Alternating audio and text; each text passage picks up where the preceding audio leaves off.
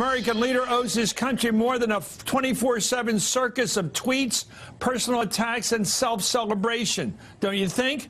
Unfortunately, the latest episode of Trump TV, what else can you call it, is all sizzle and no steak. Ask yourself, where's the beef in his meeting with the North Korean despot? The answer is, spoiler alert, Kim Jong-un agreed to let us look for the bodies of American servicemen his regime has been hiding for 3/4 of a century. That's our get here. How can you not love a guy like that? What a sweetheart this guy Kim is. What a caring human being. In any case, it's apparently enough for Donald Trump. Tonight, Trump is flying home after a day of pageantry and theatrics in Singapore. This afternoon, he tweeted, got along great with Kim Jong-un, who wants to see wonderful things for his country. He also complimented the despotic dictator for his great personality and called Kim funny and very smart. Well, it was a dramatic shift, of course, from a year ago when Trump mocked him as Little Rocket Man and threatened his country with fire and fury. Trump also praised the joint statement he signed with Kim Jong-un, calling for new relations between the two countries and a commitment to complete denuclearization of the Korean Peninsula. Let's watch. I think it's a terrific document. It's a starter, but it's a terrific document. They have to get rid of all their nuclear weapons. They've got to get rid of, yeah, they will. I think they will. I really believe that he will. I've gotten to know him well in a short period of time. Yeah, sure. It's denuking. I mean, he's denuking the whole place, and he's going to start very quickly. I think he's going to start now.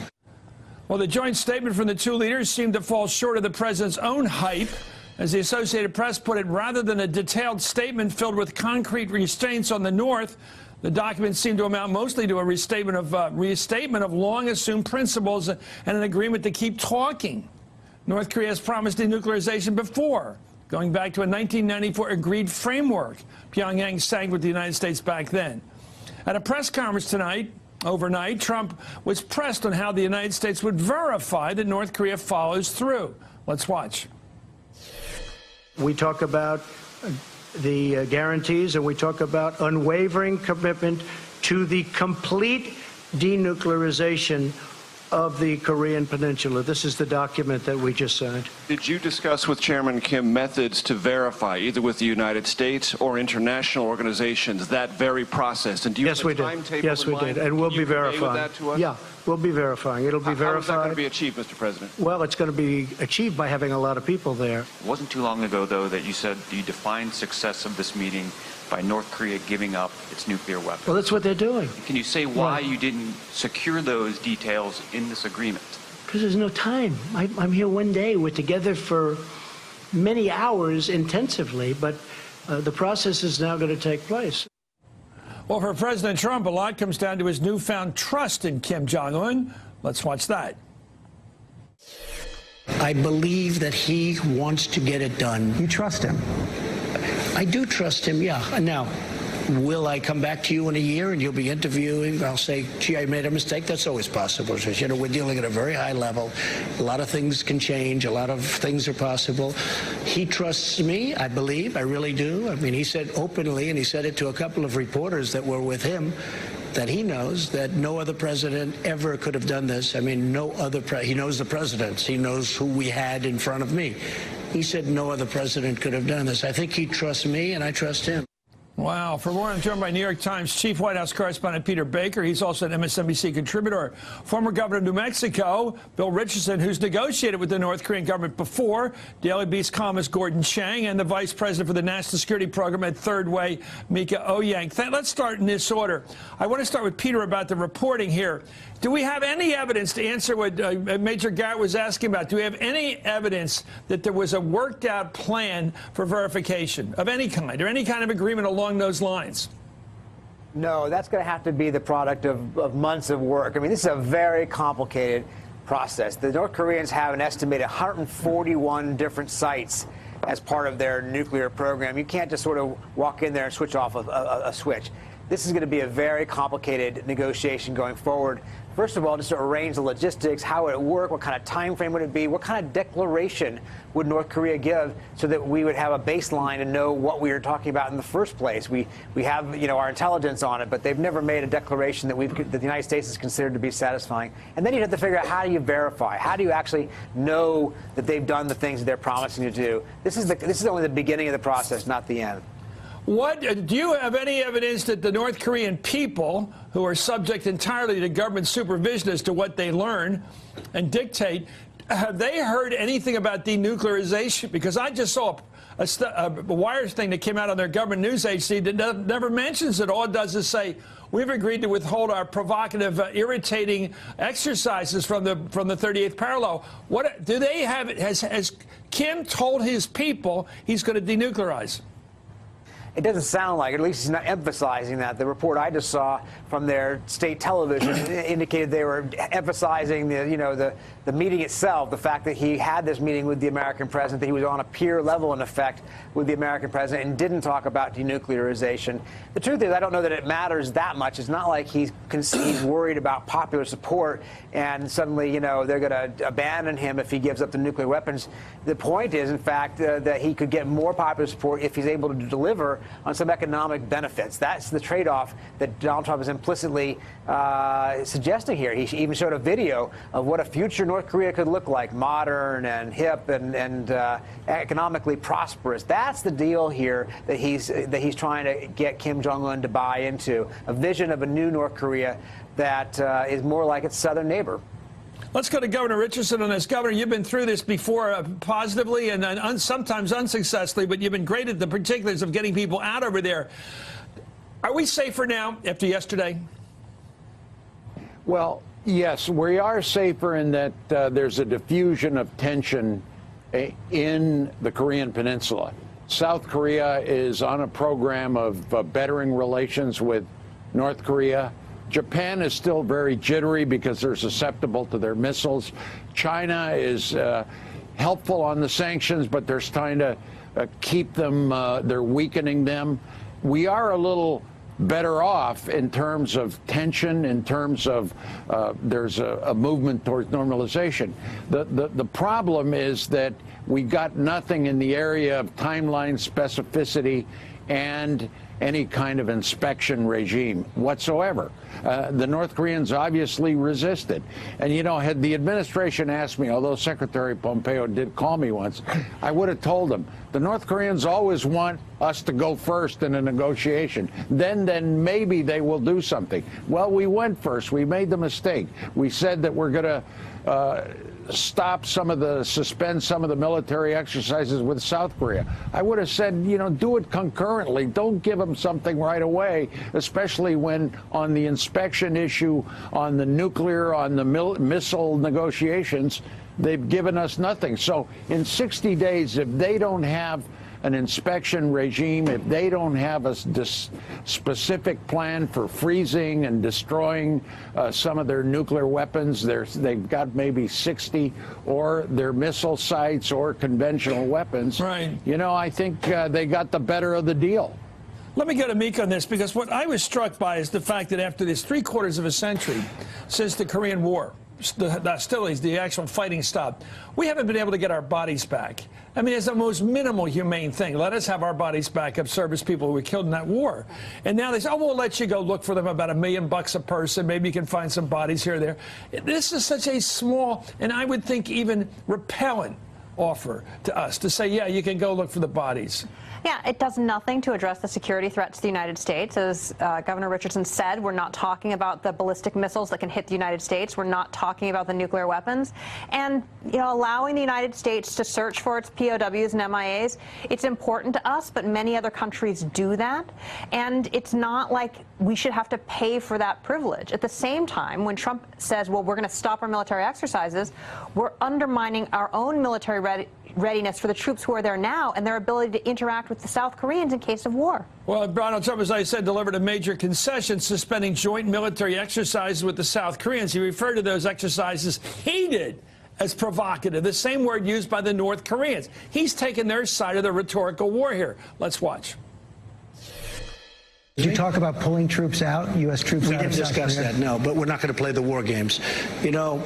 I wanted to stop the war games. I thought they were very provocative, but I also think they're very expensive.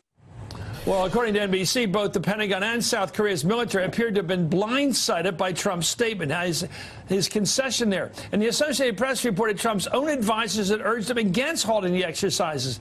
New York Times columnist Nicholas Kristof wrote, Kim seems to have completely out-negotiated Trump, and it's scary that Trump doesn't seem to realize this. The cancellation of military exercises will raise questions among our allies, such as Japan, about America's commitment to those allies. Gordon, that's the question. If I were a Japanese person reading the papers today, I'd say, wait a minute, we're not even working together to keep ourselves in shape to defend ourselves against North Korea anymore. Why would we stop practicing these alerts and these exercises?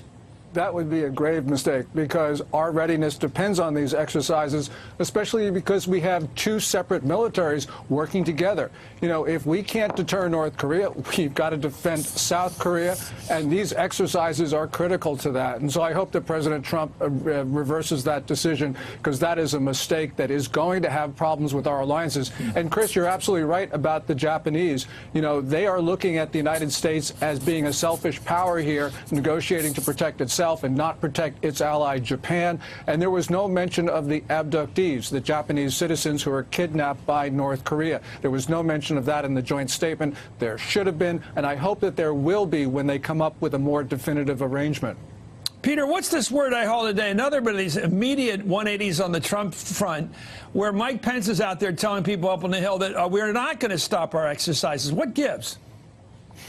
Well, there was some confusion about that. Immediately after that, there was a subsequent report saying, no, he didn't say that. So I haven't gotten to the bottom of that. But it does indicate how ad hoc this whole thing is, right? Yeah. You know, if the president makes an agreement like that, usually there's some sort of preparation for it. There's a rollout plan. There's a way to inform not only the allies, who apparently seem to have been caught off guard, but your Republican allies on the Hill as well, who take this stuff very seriously. That doesn't seem to have been as well organized as you might have hoped it would. Certainly, this confusion involving what the vice president set up there indicates that. But that's sort of what this president, you know, that's how he rolls, right?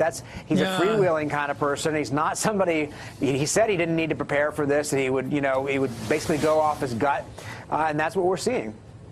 Well, during his press conference this morning, Donald Trump spoke about Otto Warmbier, the American college student who was imprisoned by North Korea and died shortly after returning home in a coma. Let's watch that. Otto Warmbier is a very special person, and he will be for a long time in my life. His parents are good friends of mine. I think without Otto, this would not have happened. I really think that Otto is someone who did not die in vain. I told this to his parents. Special young man, and I have to say, special parents, special people. Otto did not die in vain. He had a lot to do with us being here today. Well, according to Trump, the issue of human rights was discussed briefly at this summit, and Trump said he thinks Kim Jong-un is committed to making change in his country. Let's watch that part. They will be doing things, and I think he wants to do things. I wonder what you would say to the group of people who have no ability whatsoever to hear or to see this press conference, the 100,000 North Koreans kept in a network of gulags. Have you betrayed them by legitimizing the regime in Pyongyang? No, I think I've helped them, because I think things will change. Now, at a certain point, I really believe he's going to do things about it. I think they are one of the great winners today, that large group of people that you're talking about. I think ultimately they're going to be one of the great winners as a group. Governor, this is Orwellian. I mean, to talk about how they're going to be better off in the gulags because of this friendly meeting down, this date that he had with the Kim Jong-un, the dictator. And also, it's kind of a grotesquerie, isn't it, to say that somehow a guy who was beaten up, his brain was basically beat up, it comes back barely alive, and somehow, after the torturing of that guy, that somehow led to this summit. What does that mean, morally speaking, to say somehow he was I don't know how to explain why Trump would say that. Your thoughts? Well, I can understand why he's saying that. I was involved in trying to get Otto Warmbier back, my foundation, but it was the State Department that ultimately did that. You know, the North Koreans take American prisoners and they use them as bargaining chips. But on the whole issue of human rights, it was not discussed. It barely was discussed. Not just the gulags, but issues of torture, issues. A lot of these people are starving. They don't know how to coexist. Their agriculture, many people are jobless. If you're in the military and you're members of the elite, yeah, you're taken care of. But I think at the very least, if we're going to promise economic assistance, prosperity, investment, that has to be tied in, like our foreign assistance programs, with improvements in human rights. Allow access to Amnesty International, Human Rights Watch, United Nations. I mean, we don't know how bad things are. I can tell you they're pretty bad, even though when I visited 8 times, they keep an eye on you. They don't let you do anything. I once tried to get into the subway. I barely got in to see how people are, but it's very restricted on what you're able to see. Full access, unfettered access to determine how we can improve the human rights situation and the life of these people. This is the poorest nation on earth, where a lot of people are starving. Well, all you have to do, anybody watch right now, is watch any of their parades, watch any time they come out in public. They look like they're automatons. The people have to smile exactly in synchronization. They have to behave totally according to what they're supposed to do in that moment. They are freakishly controlled by their government as individual people. There is no freedom in that country. You can see it every time we get a picture of them in one of their parades. Anyway, thank you, Peter Baker. Thank you, Bill Richardson. Gordon Chang, thank you, and Mika.